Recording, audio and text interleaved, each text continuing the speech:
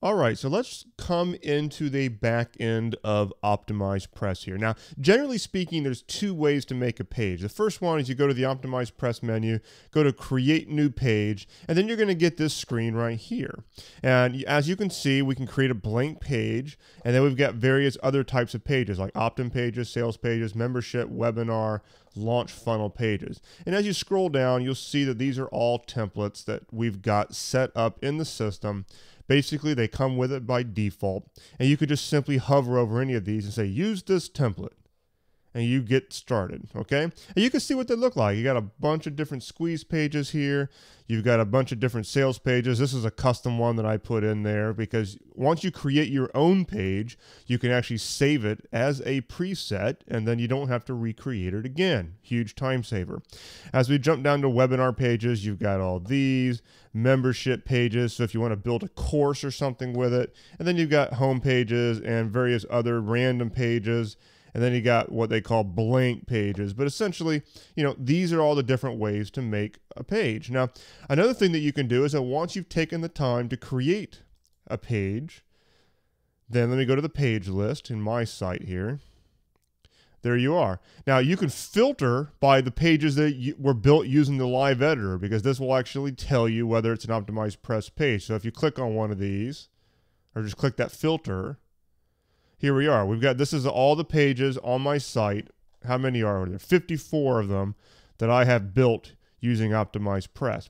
Now, a really quick way, and I do this often to make a page on my site, is that I'll go to a page that is somewhat like what I want it to be, and I'll just simply go clone page. And that literally creates an exact copy, all things in there of the entire page. And then all I got to do is go in there and make the changes that I want. So that's a huge time saver. Okay, so what we're going to do now is we're actually going to create a blank page. I just want to show you how the Live Editor pops up if you don't use one of the pre-built templates. So we're going to go to create a new page. That's what we're on right now. And we're going to go pick a blank page here. We'll just pick, let's say, this one. Now, realize it's not going to pre-fill these things in. It's just kind of setting up the basic structure. So we'll just call this test page, since this isn't a page we're actually going to use.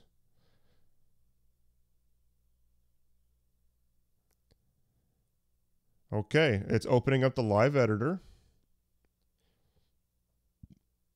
Let me get this little AppSumo thing out of the way. And here we are. We are inside the Live Editor. Now, this is what you're going to get if you are now creating a page from scratch. Now, most often, you are probably going to use one of the pre-built templates and then modify them. But the only reason I'm bringing up the Live Editor like this is because I want to show you how the basic framework of the Live Editor works. Now, first, let's go over to my little digital whiteboard here. I want to show you something on how the grid system works on our pages. Okay, OptimizePress essentially works by way of a grid. And if you understand this, it will make the Live Editor easier to work with, okay? And it's just a simple grid. If you look at most pages, they are set up as a series of rows, okay? And just just to kind of demonstrate, let's say this is your header area. This would be like a header row. This would be your content row. And then down here you have a footer row, okay? So that would be a very basic row system. Now let's say you've got a sidebar over here on one side, okay? Well, that would be, another section of the grid. Actually, this is a bad drawing. It would probably be something like this. You have a row, which would be your header. And then you'd have another row, content. But you might have two columns in this content. You've got one that's bigger because your actual stuff will go here. And then this would be a sidebar. But you see how this entire section from here to here, that whole section is a row. And then you'd have another row down at the bottom. That is the footer. And so you can see how this essentially is a grid. It is a grid system on how this actually works, okay? Because you've got the header row, you've got this content row, you just happen to have two columns in it, and then you've got another row down here. Now, generally speaking, your pages are going to get more complicated than this, but it all operates on a grid. Now let me pull over one of my landing pages and show you the grid. Okay, so we're now looking at one of my landing pages. This is a landing page for my podcast, which is Coffee Break Blogging. Now I just want to show you how this works in the grid. Now up here at the top, this area right here is a row. Now, some people may be wondering, how did I get this fancy header in place? Well, all I really did was, because I used the Genesis framework with a custom child theme as my main blog, I simply I viewed source on one of my own pages, grabbed the HTML from my header from the Genesis side, and then I used, and I'll show you how this works in a minute in the live editor, but I just basically use a custom HTML block, and I just literally pasted this bad boy in here with my custom style sheets. And that's how I did that. So, because OptimizePress would probably have a hard time making this type of a setup here, especially with this lab logo. That's how I did it. I basically just used a custom HTML block and I threw it inside of that header row. Now, the next row in my grid is this, okay? Next row down. Now, what I've done is I've got a actually, no, let's take that back. This is probably a row right here. Then there's another row right here. And what I've done is I've got 2 columns. So one has these buttons in it. The other one's got this video. Now as we move down, I've got a row right here with 2 columns in it. So I place that there and I place that there. There's another, and then as we scroll down, let me get my whiteboard out of the way so I can do that. Bring this back up. So as we go down, we've got, because this is a 2-column row up here that I just showed you, the next one, we want it to take the full width. So now at this point, we have a full row so that this is here and this, which is the smart podcast player from Pat Flynn's company. And so I actually do use that as well. And so you might think, okay, how did I get that in there? Well, you know, it gives you a short code to embed that player, and you can put short codes into your OptimizePress blocks and it will work just fine, okay? So you can see as we move on down how the grid system comes into play in the real world. Now, if we come back up, you can see how we have a basic header row, basic row here. Now let's go back to the live editor and I want to show you how to set up the basic structure of a page like this. Okay, here we are, blank slate. It can be a little bit daunting, right? But it's really not when you understand that we're working with rows and columns and stuff like that. So we don't have anything in here. We're going to have to add a new row. Here, OptimizePress gives you the basic layout so you can choose from. You can do a 1-column, which would be like a full width row. You can have a 2-column, 3-column, 4-column, 5-column. If you want to get fancy, like have 1 column take up 2/3 of the space and have a little sidebar on the side, you can do that. But this is how you do it. It's just setting up the row. Now, typically, you'll probably put like a header or something at the top. So I'm going to make a 1-column, and we're going to throw that in there. Now there it is, okay? Now the reason it's got this space over here is because of the type of template I chose. If I had chosen a full width template, which is actually what I usually prefer, because let's say we go back to, where's the page that I was just on? Here. See how this color goes all the way to the end? This is like a 100% width thing. I don't have any weird background out to the sides. So actually, let's just go ahead and show you how that works. Let's close this. And we're going to choose a full width layout. Test page. It might conflict with the one I just made. So let's just add 2 in there. Good. Here we go.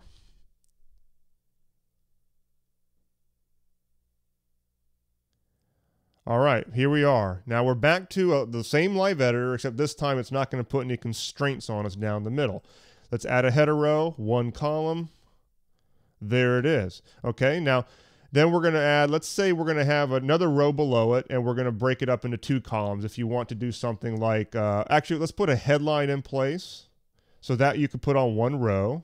Let's go on back. Where are we? There we go. So we'll add a new row right below it. Now, if you wanted to add one above it, you would just come up here and do it there. But this add element, this is the row that we just made, and it's just asking us what we want to put in there, okay?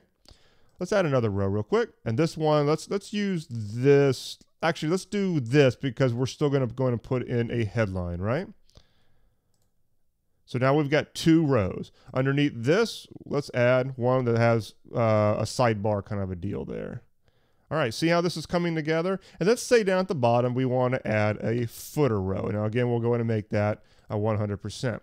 Now let's go up to the top, and this is our header row. What do you want to put in there? Well, you click on Add Element, and you've got all these things that we can add. Arrows, audio players, bullet blocks, buttons, calendar date, blah, blah. Here's the custom HTML. This is the one that I use because I wanted to drop my own custom stuff from my blog into there. So you would just do that. You'd pop your HTML in there, and you're good to go. Okay? You can put images. You can do whatever the heck you want. Now, if you want to change the background color of it, you would click on the row properties. Actually, this row, click on row properties. Is it a full width row? Row background. Let's say we wanted to make it black. So you would do it on both because you can actually make a gradient here. And I'll just show you how that works. Now we got ourselves a black header. Okay. Now let's say we wanted to do something like this blue thing underneath it. Great. Let's go back. So we got that. Go to the next row, click on this little pin thing because that's how you edit the properties of the row. And let's just choose some kind of a bluish thing. It's not going to be exact, but you get the idea. In fact, I'm going to make this one a little darker to show you how you can make a gradient. See how we got a gradient now? Now, let's say we want to put a headline. Let's get all that crap out of the way. I hate how it does that. Okay, and let's add an element. We're going to add a headline. So just start typing that, and it'll give you a shortcut. Headline, you got all these different styles of it. We'll just pick this one, and we'll just say, this is my awesome headline. Okay? Come on down. We can choose from a bunch of fonts that are built in, including a bunch of Google fonts. So let's do something like, I don't know, Alice. Not that familiar with it, but let's give it a whirl. And let's make it a little bit bigger, like 42 pixels. Make it bold.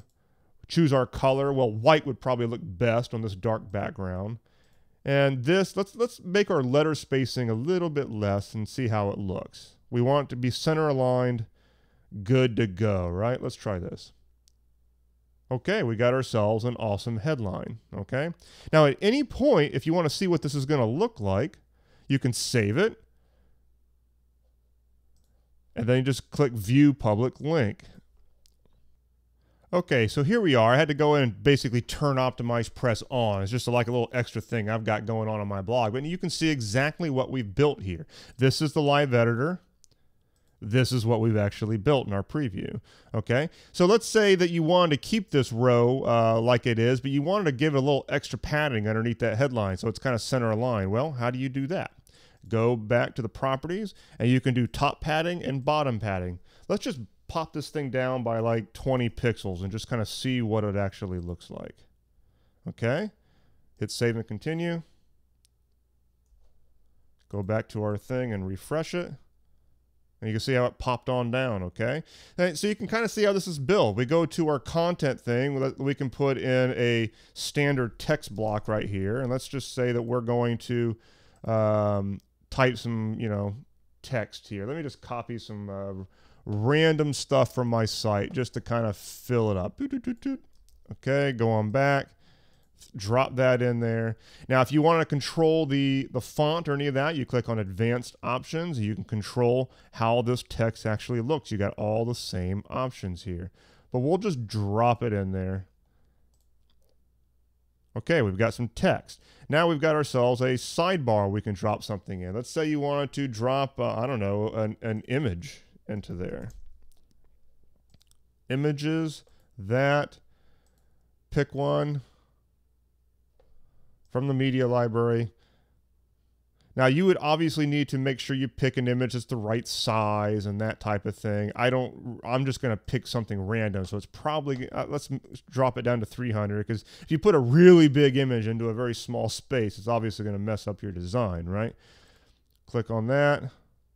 And you can also control up here, you can say custom image width, and you can actually shrink it or whatever you need to do. But there, we got ourselves an image in our sidebar. And let's say we wanted to make our footer area black to match the header. So we'll just click on the properties again. For our row background, you just choose black for both of them since we don't want a gradient. Okay. And let's see what the heck we've built so far. It's coming together really quick here, but that's because we're not getting super fancy. Okay, and see, the footer doesn't have anything in it, so it's just kind of like sitting there like a little line. So if you wanted to do it, you'd add an element, and let's add, let's say it's a footer, so you probably want to add some text or something. Copyright goes here. You know, whatever you might want to drop in there. Okay, now you'll notice it doesn't go, it goes in with the default color. So if you want to edit any particular element, you see it when you hover, you get these little buttons. You just click on the one for editing the properties. Advanced properties. Let's change that thing to white so it'll show up a lot better. And you know what? Let's center align it because it's on a footer. It might make a little bit more sense. All right, let's go and save that.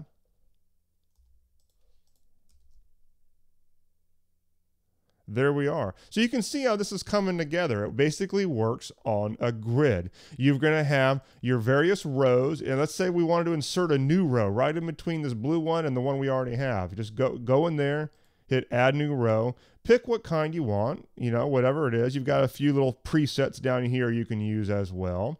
Let's say we wanted to have something on either side there, then a column in the middle. Just select it, and then there you go. Okay, now if you decide that's not what you want, you just come up here and delete the row that you just created.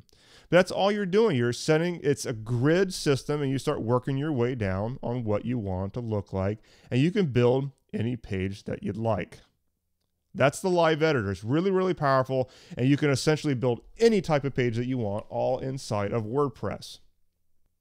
And then once again, once you take the time to really tweak it and all that kind of stuff, you can build pages like this one that I actually use on my site. It's just the same grid system I just used. This is a bullet block. This, I just brought an image in there, okay? This is using a short code because that'll work. OptimizePress works inside of WordPress, so you can use short codes. Down here, we've got the arrow block, which is one of the blocks available with WordPress, but I've just simply spaced it around so it kind of had this little flow to it like this. And it's, you know, you spend some time and you tweak it, and you can essentially build anything that you'd like and do it all with OptimizePress. So it's a really, really powerful plugin. Now, in my next video, what I'd like to do is actually pull up one of my landing pages inside the Live Editor just to let you see how it's put together.